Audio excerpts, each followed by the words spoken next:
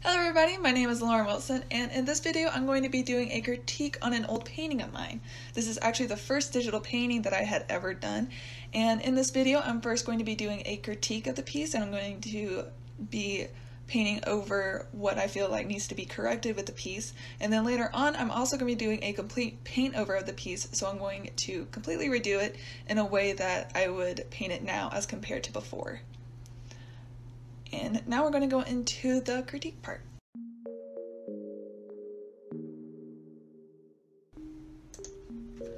So I'm starting off by desaturating the painting. I have the grass way too green. It makes the painting look unrealistic and a little bit more cartoonish when you have grass that's saturated all over the place. You might be able to get grass to that saturation in very small places where the sun is hitting it directly, but for the most part you really don't see grass that green or saturated. Yeah, so I'm just going in and I am making it more of a realistic color or realistic grass tone.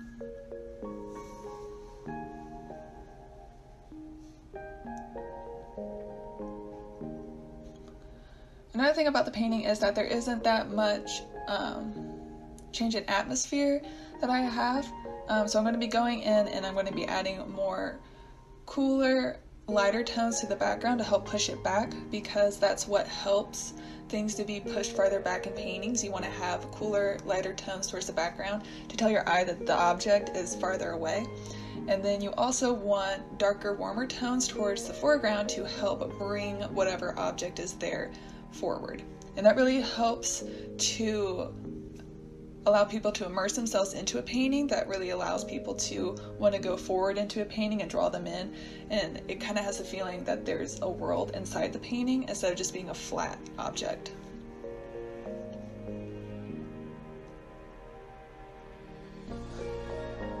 So yeah, I just selected the area out that I wanted to make lighter, and I'm just filling it in to add in the atmosphere in a more controlled way.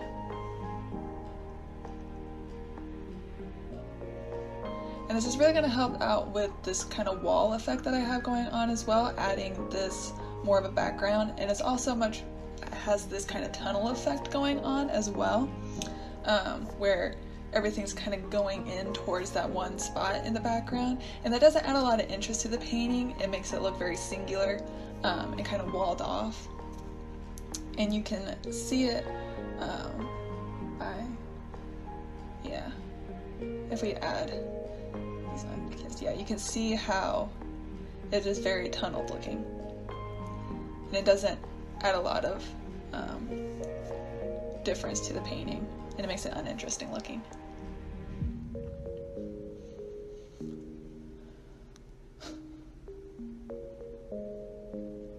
So yeah, I'm just going in and I am adding more of the background to take away from that tunnel effect that I have going on. And again, I'm just selecting out the part that I want to have it be a little bit more sharp looking.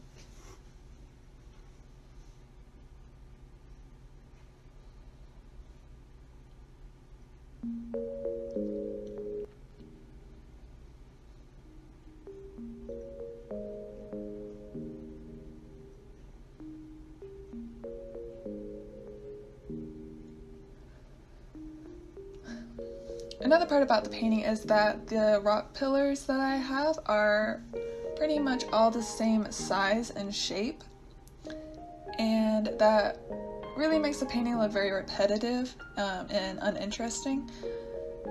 A lot of times new artists will do that, where you'll have a piece in the painting, you're like, wow, that looks really good. You're like, I really want to incorporate this throughout the whole painting. I really want it to follow through, but it ends up making the painting look less interesting by getting it on there. And I also have this magical line going on, which is also a thing that new artists do. We like to put things in lines because we're trying to get it to this focal point back here, and it just winds up everything going into a line and being uninteresting, and it doesn't add a lot of difference. So right now I'm going in and I'm adding different shapes to the painting to take away from that line effect that I have.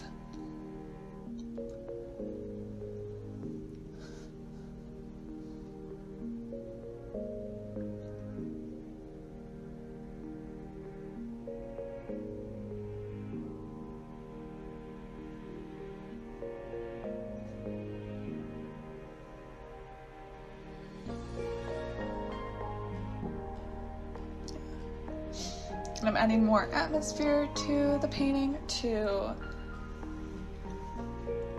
help put things into perspective more. I'm also adding in more of a layering effect to also add depth to the painting, which is a really important part to add depth to a painting. You want to have different layers and things if you want the painting to feel bigger and that there's more distance between things. You want to add kind of like a lighter tone behind like a darker object, and that really helps to kind of show the eye that there's distance between these two things. And I'm also darkening up the highlights in the foreground because they were a little bit too light. They were the same light back there.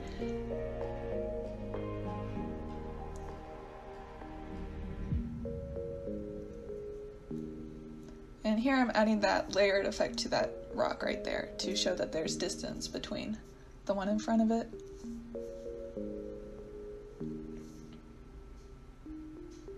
Now I'm just working on the other side, and as you can see, the side that I've been working on has a lot more depth to it and has a lot more interest, and it looks like there's more of a world going on instead of being just like a singular phenomenon, which is what it looked like before. It pretty much looked like this was the only thing in existence and there wasn't that much going on besides this one area.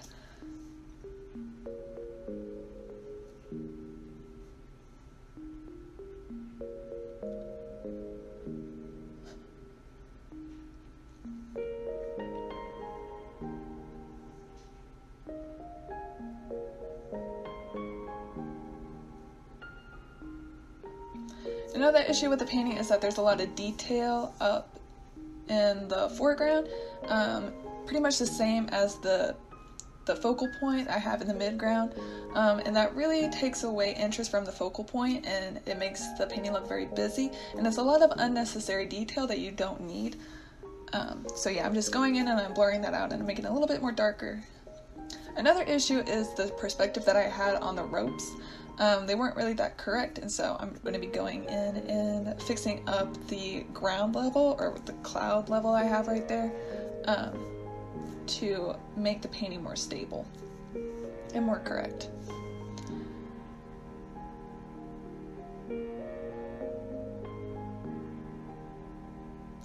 Another issue I had was that I added way too much detail to the rope before it was necessary, and so that made the painting look very stiff. And I could have accomplished a better effect if I just suggested that the rope was there instead of going in and adding so much unnecessary detail. But yeah.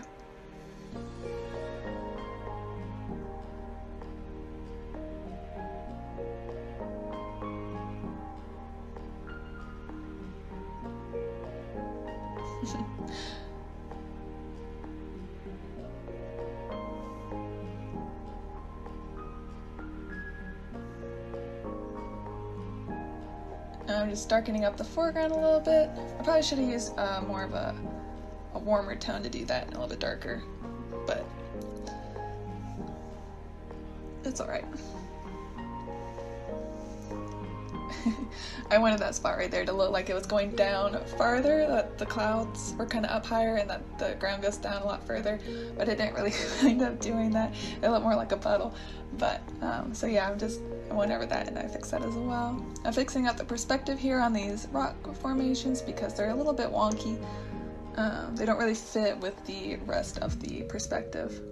I'm also adding in a little bit of mountainous things to add more interest to the background as well.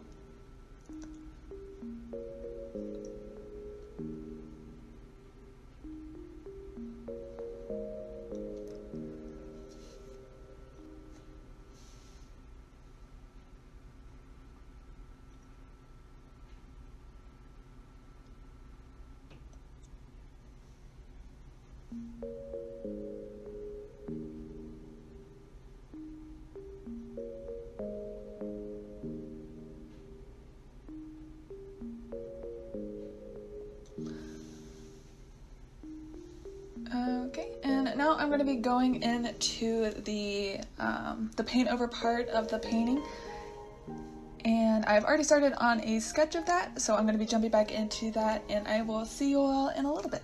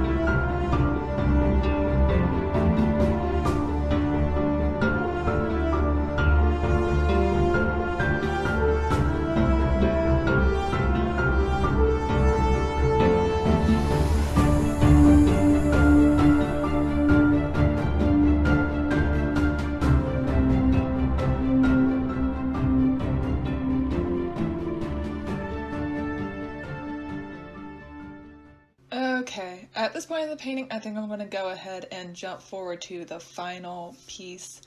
I'm just going to be doing a whole bunch of little details, and it's going to take up a whole bunch of time, and it'll probably get a little bit boring. So yeah.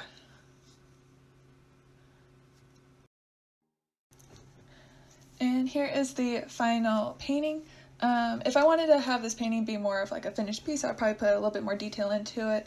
I'd probably sharpen up these mountains over here and make these clouds a little bit more realistic looking. But for the purpose of this video, this is good enough.